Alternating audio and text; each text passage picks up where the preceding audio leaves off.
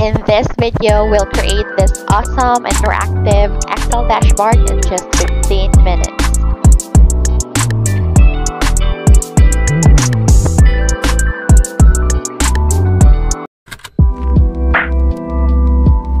We will follow the 4 core steps of creating a dashboard. First, we will build the overall structure of the dashboard by removing all the grid lines.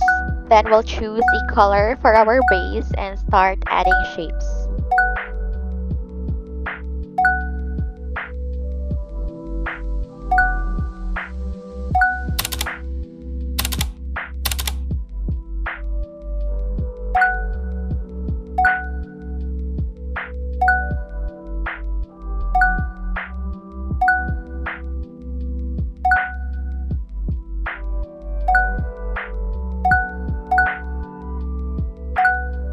To make the shape look better on the dashboard, I like to add a shadow on it.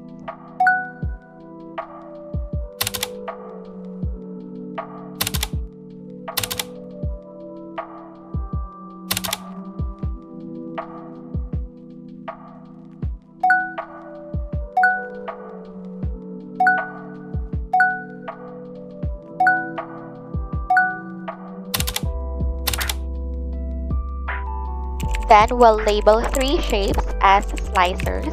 Here we will add filters by month, country, and product. Let's also label our charts, matrices, and of course, our dashboard title.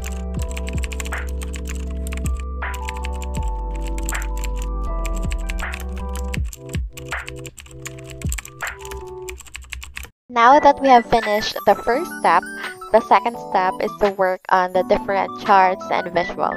First, let's work on the actual versus target sales per month. Here, we will learn how to create a pivot chart. So let's select all data and click Insert Pivot Table.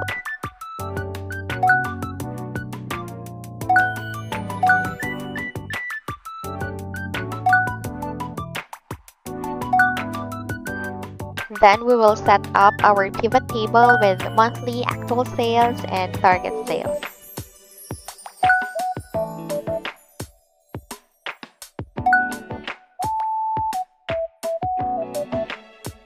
Now we'll insert a chart and choose Combo Chart, where the actual sales is the clustered column while the target sales is a line. Then we'll cut and paste our chart to the dashboard tab.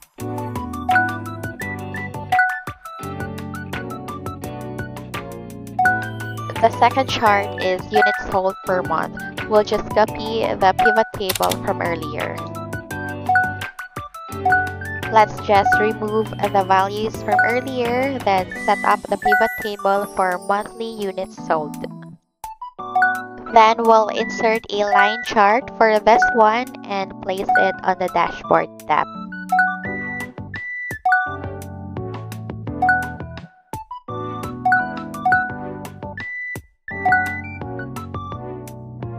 Now we'll work on the chart for top 5 products. This is more advanced compared to normal charts. So first, let's set up the pivot table for units sold per product. Then we'll insert a bar chart. Notice that there are 6 bars being shown on the chart initially. And we want to show the top 5 products only.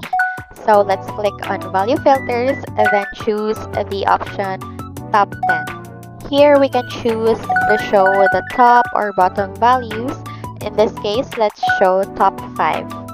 And now that we have the top 5 products, we can also sort it from smallest to largest and vice versa. Then we'll cut and paste our chart to the dashboard tab.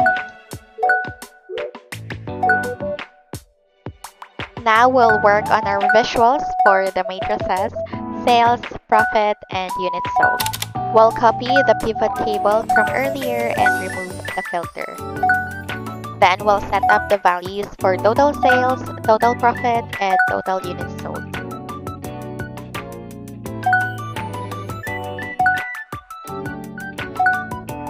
We'll show the matrices on the dashboard using a text box.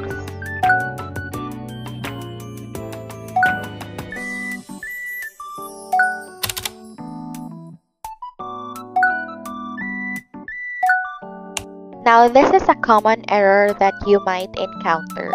This is because we can't link a text box directly to a pivot table. What I do is I copy the pivot table first and paste it as values. Then I link the text box.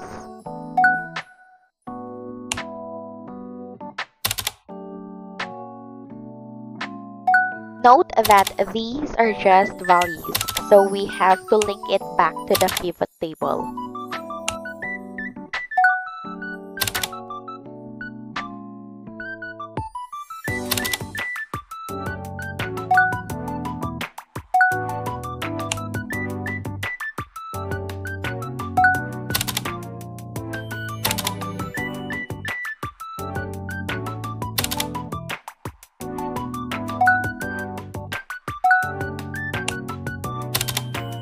Finally, we can now add the visuals for percentage of how much the matrices achieved their target. Here we will learn a more advanced function of pivot table, the calculated field.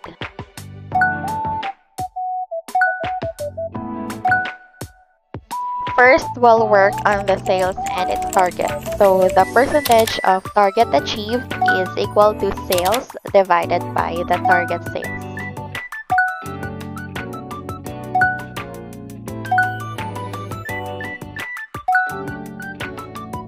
Then for chart purposes, we'll also get the opposite, percentage of target not achieved, which is equal to 1 minus percentage target achieved.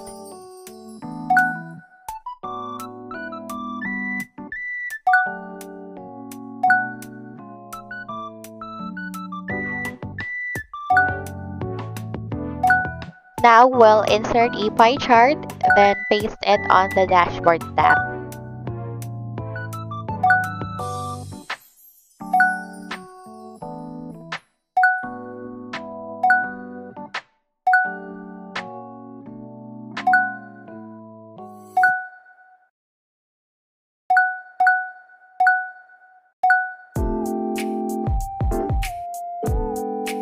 Then we'll just do the same to get the percentages for profit and units sold.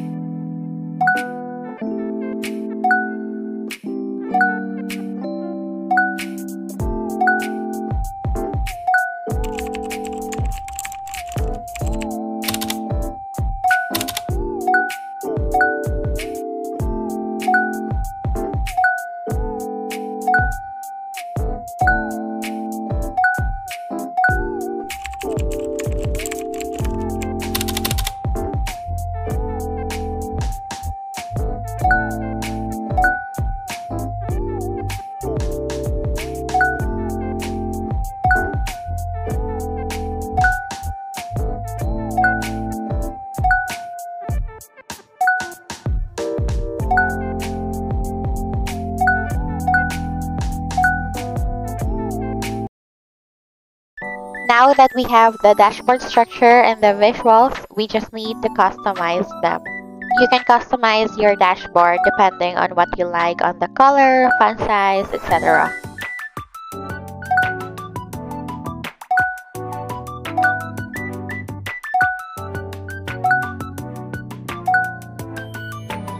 We'll hide all the unnecessary field buttons from our chart to make it look less crowded.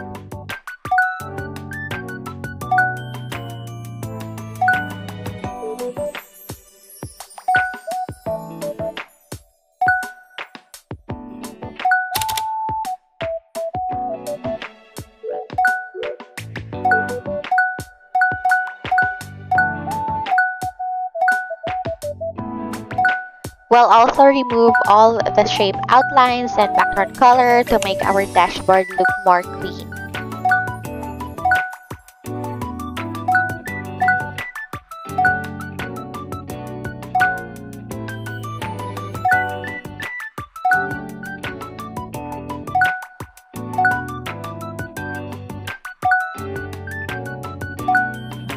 We can also customize the number format of our matrices, like we can add comma, add a dollar sign, etc.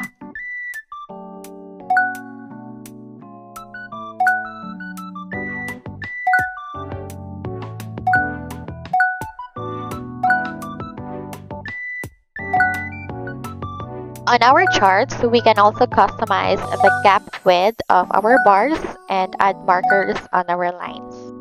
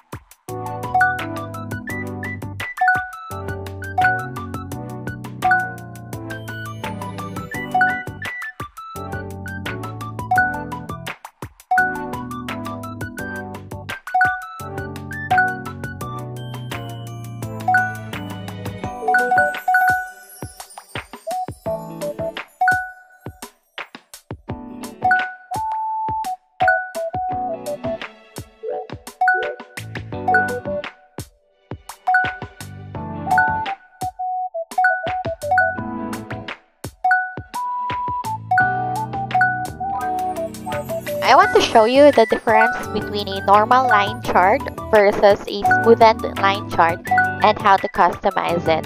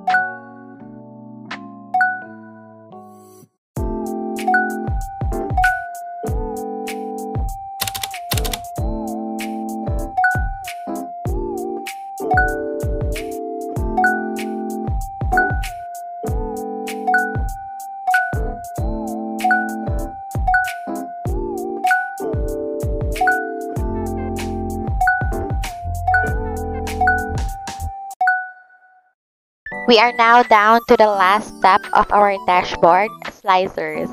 If you like this video, please consider hitting like, comment, and subscribe for more videos like this. We'll add slicers for month, country, and product. So let's head over to the Pivot Tables tab and click on any pivot table. Click Insert Slicer and choose Month, Country, and Product. Then cut and paste the slicers to the Dashboard tab.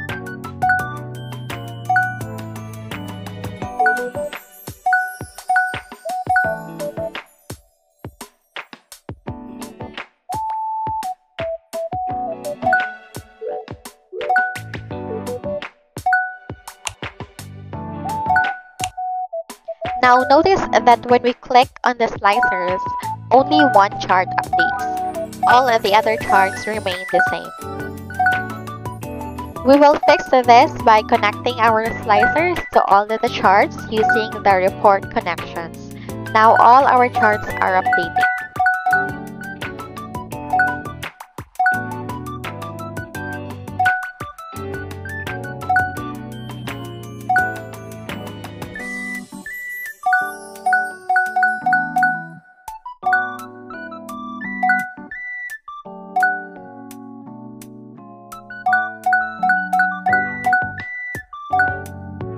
And we are done! Thank you so much, and I hope that this video helped you create your dashboard. Let me know in the comment section.